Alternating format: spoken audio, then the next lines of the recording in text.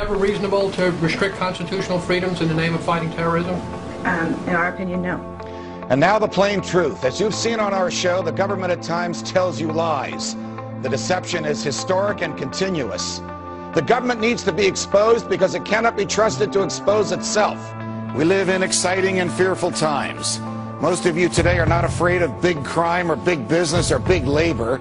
Rather, most of us are most afraid of big government.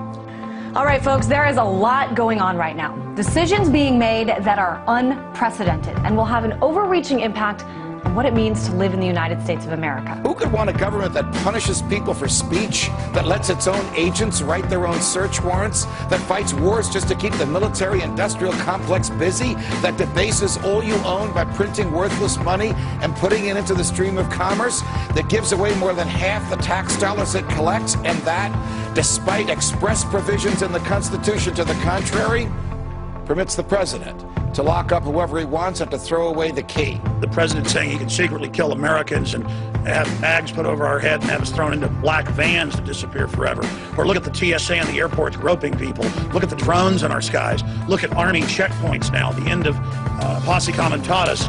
We see the president signing legislation to charge people with felonies if they protest at national security events. You know, people ask, is this martial law?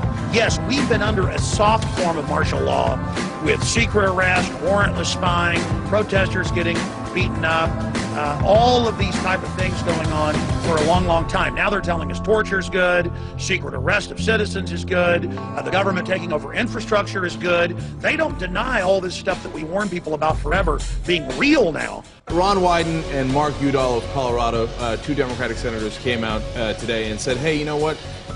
We know things you don't because we're on an intelligence committee, and Americans would be, quote, stunned to find out how the American government is applying the Patriot Act. Documents just released indicate police departments across the country do track cell phones without bothering to get any permission from a court. After reviewing 5,500 pages of records, the ACLU says police agencies, large and small, often obtain cell phone data without court permission. If the government wants it, it needs a search warrant. If it gets it without a search warrant, it has committed a crime. A crime. Obtaining a warrant can slow down that process. Oh, and it's going to slow the process down if we have to ask for have to ask a judge, can we search authorized dollar cell phone records to find a missing person? Call me. A cell phone warrant, it usually took me about 15 minutes. Once you've written one, you've written all of them. You know, warrants are in our Constitution. You need to get a warrant before you search or seize anything. But apparently the Constitution no longer applies. The ACLU saying in the report this has become big business for service providers. The practice is so common that cell phone companies have manuals for police. If my cell phone company is going to give up my information, I think they need to send me a note in the mail, say, we gave your information to a third party, because they always tell you, we're not going to give your information to a third party. But they also found training manuals, like one from the Iowa City Police Department that says, in quotes, do not mention to the public or the media the use of cell phone technology or equipment used to locate the target subject. The manual also advises not to put this stuff into the police reports. So, doesn't that make you feel safe? Law enforcement is doing something that they know would probably cause public outrage and which they know raises legal questions. So their solution is not to stop doing it. No, of course not. Their solution is just to hide it from you. Unless they suspect me of a crime, the police do not need to follow me. That's why they need probable cause. And people say, what do you have to hide? I don't have anything to hide, but the police don't need to follow me if they have no reason to think that I'm in Al-Qaeda. And by the way, I'm not in Al-Qaeda. You know, it's just another sign of our ever-expanding surveillance state. One that's being sold to the people as a buffer against terrorism. But the truth is, it's being used by law enforcement all the time to track people that have nothing to do with a terrorism-related investigation. It started with the FBI, and the government said, oh, we have to let the FBI do it because they're tracking terrorists. Now, it's no longer terrorists, it's every case, any conceivable case, and it's no longer terrorists, and it's no longer just the FBI, it's all the local police as well. So, there you have it. That's how we destroy our Constitution right in front of our eyes. The ACLU's most recent info sheet says that 1.7 billion, with a B, emails, phone calls, and text messages are being intercepted and stored by the U.S. government. Now, the CIA, or the Central Intelligence Agency, prides itself on being the best spying machine in the world. But how much are new technologies that, we're all growing to love, growing to depend on, making the job easier for them? Be it social networking, a variety of gadgets that we all use that are now connected to the internet, like your PlayStation, your smartphone, your GPS.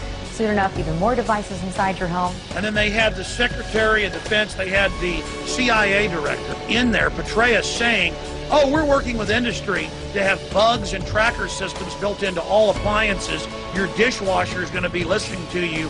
Watch what you say. We don't need warrants anymore.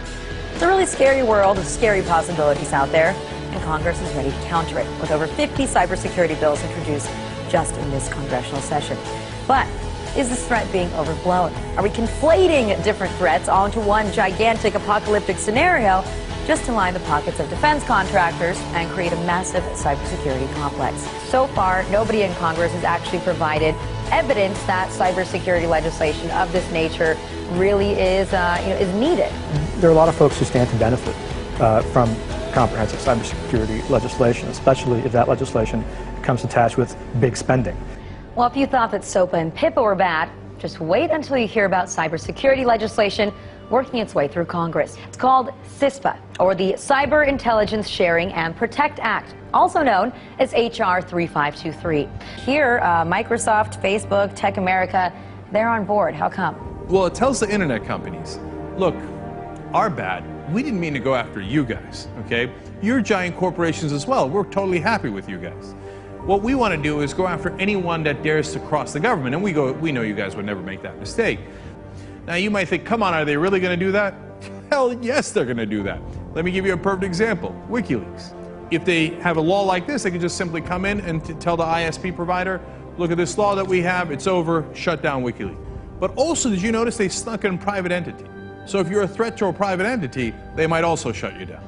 And under the veil of doing things for cybersecurity purposes, it would allow companies to collect and monitor private communications and then share them with the government or anybody else.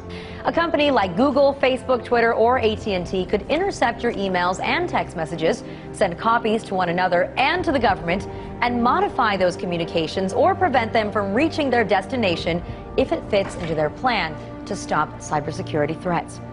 So what it does is it essentially carves out a cybersecurity exception to all of our privacy laws. So in the end, if they pass this, instead of passing PIPA or SOPA, well, they might have the same effect in terms of shutting down our sites, and they also have the second effect of merging business and state even further together.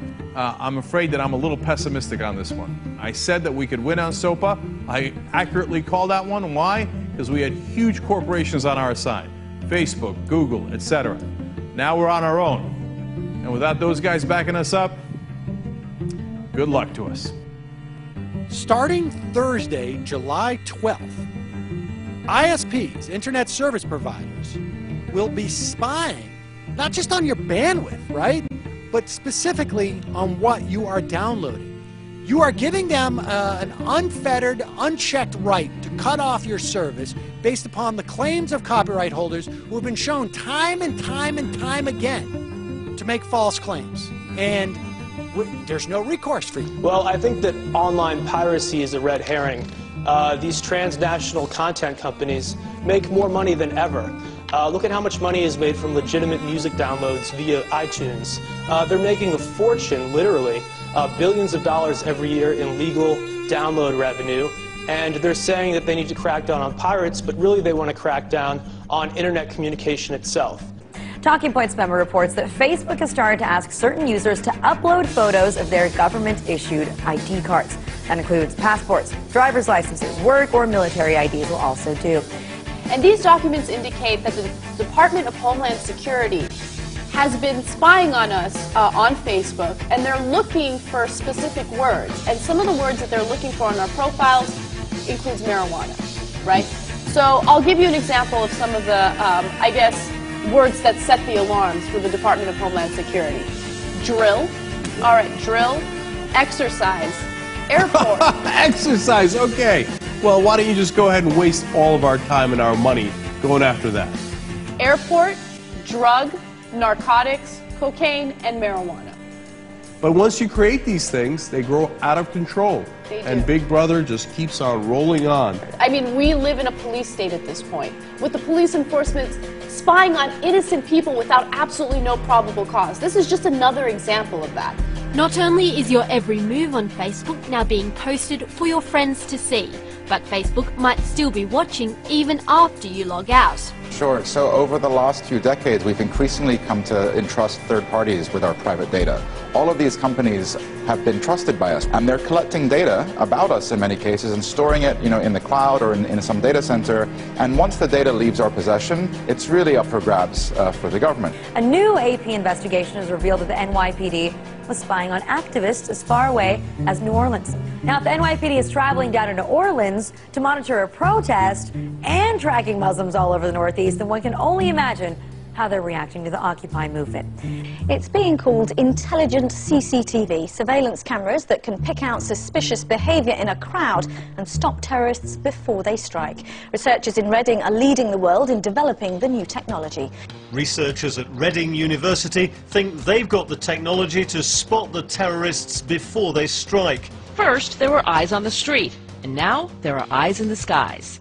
The Director of National Intelligence has given the go-ahead for the nation's spy satellites to be used regularly by U.S. civilian agencies and law enforcement. Now the Department of Homeland Security wants to monitor anybody who's leaving the United Kingdom, not just Americans. Now, those who are traveling to Mexico are also going to be sharing personal details, especially if they're flying to Mexico City or to Cancun. And if any travelers are pondering a vacation in Cuba or the Caribbean, be prepared to give over your info too.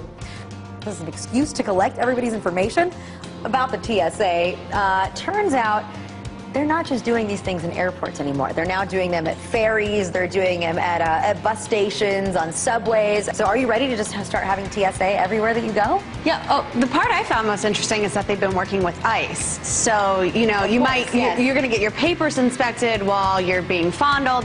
We have a $2 billion data center being built out in the Utah desert to spy on American citizens. It's NSA's newest and biggest surveillance program. It's called Total Information Awareness. The program targets all kinds of electronic information from around the world. So this includes emails, tweets, texts, phone conversations, you name it, from U.S. citizens. It's being called the biggest spy machine ever.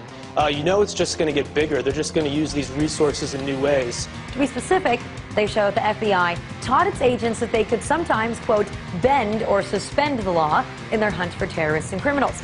It outlaws certain forms of peaceful protest. If you happen to be within close proximity to high-ranking elected officials who are receiving Secret Service protection, that can be considered a felony. So if you can't protest in your own nation's capital, what kind of constitutional republic have we become? The UK is going to start testing these lasers that temporarily blind individuals, especially if they're participating in protests or riots.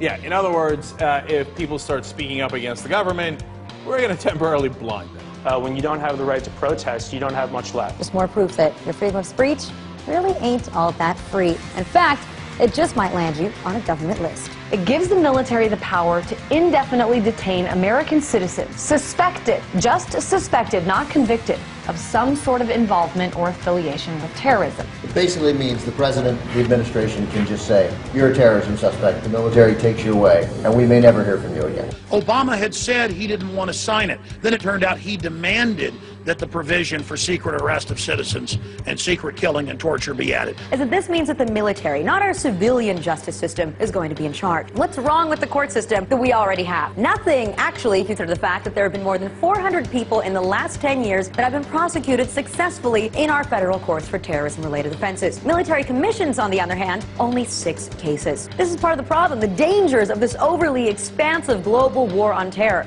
is that anything can now be deemed a battlefield by the administration. ICE is responsible for holding 32,000 people in immigration detention without any charges on a single day. So why are so many of these immigrants actually ending up in jail? Well, you see, it all comes down to money. Private prisons make a killing off of undocumented immigrants because they can hold them in their prisons, allowing the detention centers to meet their financial goals. Private prisons make money off of incarceration. The more people they lock up and the longer they keep them, the more money they make. They're clearly making a business out of rounding people up. The profitability of private jails depends on the prison population continuing to go up. The rate of incarceration in the U.S. has quadrupled since the 80s. While public prisons are accountable to the public, private ones answer only to shareholders and are not subject to external scrutiny. That means many private contractors face few consequences for the poor or even inhumane treatment of detainees. All right, so let's get back to what I opened the show with. More war on terror that shows no signs of waning. We've got the Secretary of Defense telling 60 Minutes that they will not show any evidence and the public will just have to believe the administration when they label someone a terrorist and execute them without any due process. So, all that we can get from Panetta's answer here is that the evidence doesn't matter. Due process in a courtroom to prove that evidence doesn't matter. If the government calls you a terrorist, they can kill you and the rest of us are just supposed to take their word for it. The U.S. government now laying out its legal argument for killing American citizens overseas without a trial. But what about targeting people on U.S. soil? Does that only apply to U.S. citizen that's overseas, or does that apply to U.S. citizen that's here? I'd have to go back. I'm not certain whether that was addressed or not. So that we have clarity here, he is not certain whether it was addressed, whether our government can kill our own people inside our own country. Are you slightly uncomfortable with the idea that the United States president, whoever it may be, can decide that this or that U.S. citizen living abroad is a threat to national security and kill them? International war on terror that's going on now, we're going to have to make sure that we have the tools to get some of these people who are very bad and comply with American law. And you think that the president should be able to make that decision in conjunction with the folks in the administration, without going to a court, without going to you all, anything? There is a war going on. There's no question about that. He's the commander-in-chief, and there have been guidelines set, and if he follows those, I think he should be able to do it. Just so I understand correctly, are you really saying that in certain situations, the president can decide whether it's in the best interests of the nation and then do something illegal? I'm saying that when the president does it, that means it's not illegal. This federal government, this administration says it can kill Americans when they're riding with their children in a car in a desert. That is quite a horrifying reality of how our government functions these days, of how completely out of hand this war on terror has become. So we can kill you anywhere, and we don't have to ask a damn soul about it. So Eric Holder said, okay, you know what, we've been getting a lot of flack for that. I'm going to go to Northwestern, I'm going to clear this thing up, and he did. He gave a speech where he explained that there are no rules. Some have argued that the president is required to get permission from a federal court before taking action against a United States citizen. This is simply not accurate. Due process and judicial process are not one and the same, particularly when it comes to national security. The Constitution guarantees due process. It does not guarantee judicial process. And now a new interpretation of the Constitution where due process is a bunch of guys in the executive branch getting together saying, should we kill somebody? Yeah, let's go ahead and kill him. But the thing that makes it critical here is that the U.S. government unilaterally, without any proof, without any due process at all, is actually pointing the finger and saying, you, my friend, are a terrorist. So the question then becomes, if they get to decide, what makes you question whether or not they can't decide that it's you, or it's me, or it's my neighbor, or my father, or my son? The Constitution says to the contrary. The Constitution says if the government wants your life, or your liberty, or your property, it has to articulate to a jury what law you have violated and prove its case beyond a reasonable doubt to that jury. It's called due process. Without due process, the government could take anything it wanted and kill anybody it wanted. Well, the U.S. Department of Homeland Security, along with the U.S. Immigrations and Customs Enforcement Office, have placed a large and rather interesting order. They've ordered 450 million rounds of ammunition to be made and delivered to them over the next 5 years. All right, so this is interesting because this is not the Pentagon making the order for the military. It's DHS and ICE. And to give you a little perspective here, there are only about 311 million people living in the entire country, so it begs the question, why such a massive order, 450 million bullets? DHS, Department of Homeland Security, consists of the TSA, the Transportation Security Administration, and Immigration Services. This is a domestic law enforcement agency. And to be fair, some people online who don't want to believe what's going on have said that this is just going to be used for target practice, or also It could be that the government is simply stockpiling ammunition because they don't want to get into a situation where there's an ammo shortage and our law enforcement officers don't have any ammunition. And those are both fair points, but that kind of ammo that they purchased from ATK, hollow point ammunition, as you had explained, it's designed to, tear through human flesh and then expand. It's designed to kill people. This is not the optimal kind of ammo you would buy for target practice. It's more expensive and it's more precise. But even if they're burning through 20 million rounds a month to train their agents, this is still overkill. This is still too much. So best case scenario, this is sort of a waste of taxpayers' money. And worst case scenario is, as you said, they're planning for economic unrest or violent protests or something that requires hollow point ammunition on a wide scale. And they have an open bid right now, DHS, for even more ammunition for 175 million rounds of .223 caliber rifle ammo. We're rapidly militarizing our domestic law enforcement officers, and I think a lot of people are scared. TSA is scary enough. Wait until they all have guns. Well, I mean, you can't speak back when they're groping you at the airport. Since 2001, the federal government has spent $34 billion on militarizing our local police enforcement. However, several police stations across the country have splurged on some pretty fancy equipment. The Bearcat 3. This is a 9-ton armored vehicle with bullet-resistant windows, gun ports, tear gas dispenser, loudspeaker, and a battering ram on the front bumper. Several departments, including the NYPD, are also using mobile watchtowers, giving cops an eye in the sky. Well, they took it one step further and used a DHS grant to get their own weaponized drone. That's right, this $300,000 Shadowhawk drone made by Vanguard Defense Industries weighs 50 pounds and can be equipped with a beanbag launcher and a taser, giving officers the ability to stop a target from the sky. Does the name Shadowhawk sound familiar? That's because they're the same brand that's used by the military in Afghanistan for counterterrorism operations. So why do cops need a tank or a drone? Well, they don't. But if they can get one, then they figure why not. Call me crazy, but these devices need to be left to the military for war situations, not to use against Americans for domestic purposes. And of course, if you throw the words national security or terrorism in there, everyone acts like it's no big deal. Even though these police departments don't need this equipment, they will still use it, and they'll use it for stupid things. Like, for instance, they'll go to they'll raid a party, for instance, right? With a tank. No, but this is happening throughout the country, right? And this is a police state. Our police enforcement is militarized, so they'll overreact to stupid situations. And to give all of these agents so much firepower, it really does make you wonder if they know something that the American people do not know about. They're talking about inserting the Army into domestic law enforcement. Senator Lindsey Graham, who supports this bill, says, quote, "The homeland is part of the battlefield, and people can be held without trial, whether an American citizen or not." The government may be preparing for some sort of martial law. We shine the spotlight on an executive order that the White House was hoping that you would never learn about. Now, the president signed the National Defense Resources Preparedness Executive Order. It gives the president the power to control U.S. resources in times of war and peace. Now, this includes, but is not limited to, food and livestock, water, plants, energy, health resources, transportation, and construction materials, and gives the government the ability to, quote, control the general distribution of any material, including applicable services, in the civilian market. This would give the President of the United States the authority to declare, basically, martial law during times of peace. So it's starting to sound more and more like we're getting closer to martial law by the day. Now, while you say that most Americans say that they don't care, they have nothing to hide, I think those Americans would care, might feel differently if it turns out that what the police were doing is illegal. They're law enforcement, and yet many departments aren't even bothering to get warrants because they can get the technology on their own.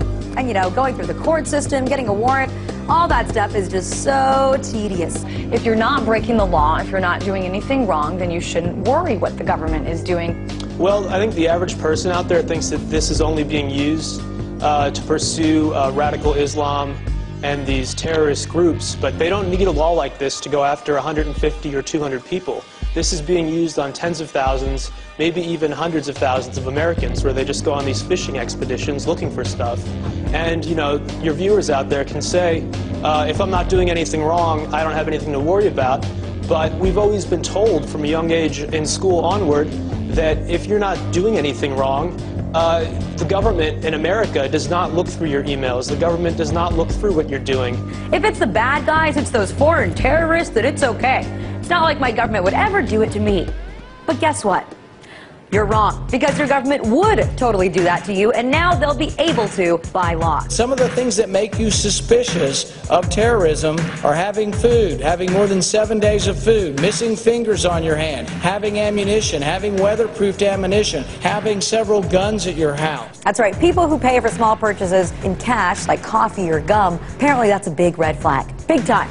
So you should be careful of those that are overly concerned about their privacy. And that is the exact language in the FBI pamphlet. And attempting to shield your computer screen from other patrons, well, that's a sure sign that you're suspicious. We're talking about someone suspected of activities. All right, so despite the fact that there's no relation to any terrorist activity or investigation, the government has decided that they want to keep all that data that they have about you anyway, because you never know when you're going to need it somewhere down the line. But as much as we all want the country to be safe, want the authorities to be on top of it, are we really willing to have the government consider each and every one of us a terrorist?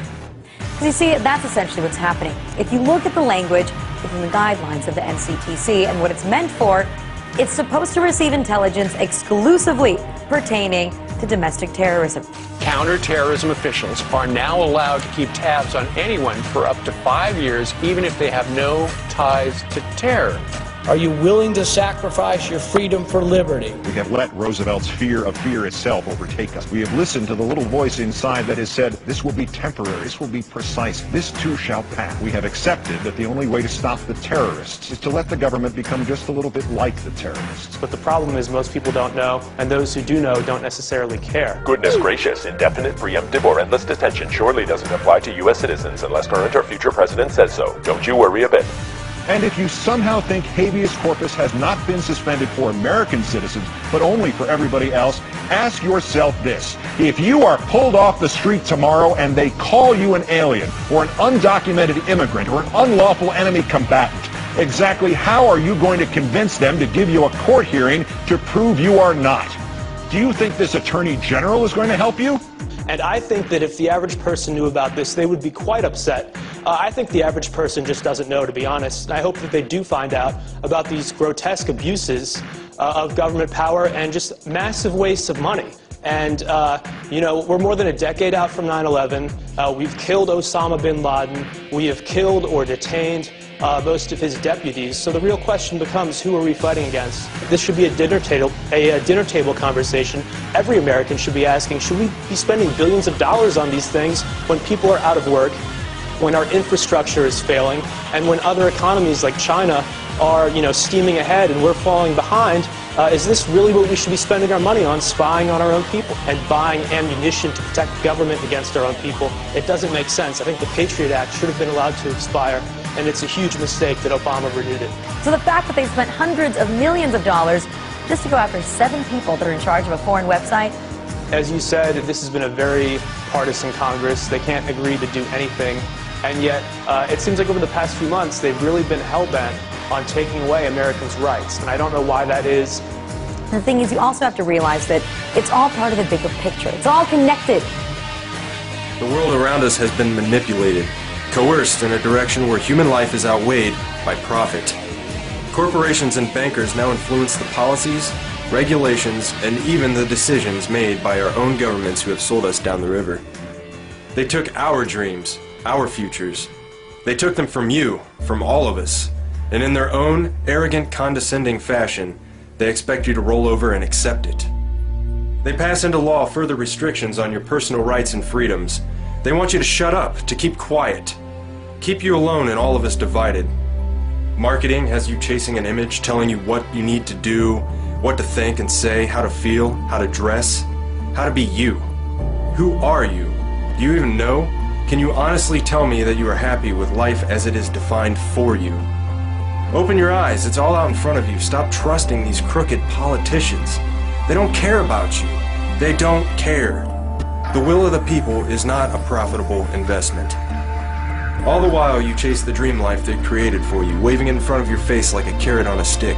Stop it. Stop being guided through life. We need to quit letting the decisions of a few control the lives of the many. We need to take our future, our children's future, back into our hands. But it's clear that despite the number of people, growing number of people that have come out opposing these bills, the government is going to continue waging its own war without the support of the American people. And even if these bills don't pass, the only threat is the threat of ideas. So guess what, everybody? Say goodbye to that America that you once knew. Our government sucks. So we need to wake up and speak out about these practices before every shred of our privacy is gone. America, the greatest losses to our freedom have come not from someone attacking us, but from the government ignoring the Constitution and the majority letting them get away with it. Yeah, we torture. Yeah, we spy on you. Yeah, we do all of this, but it's no big deal. Get used to it. You know what? We're not going to get used to it. One day, somebody's going to have to make a stand. One day, somebody's going to have to say enough. People should not be afraid of their governments. Governments should be afraid of their people. When the people fear the government, there is tyranny. But when the government fears the people, there is liberty. So what do you say? Maybe we should all just stop paying our taxes and revolt. Because this is bull. It's time to wake up. First, you've got to get mad. You've got to say, I'm a human being. God damn it. My life has value. The gift of freedom that is yours by right. We must never let them take it from us. I'm as mad as hell, and I'm not going to take this anymore. This battle is just getting started.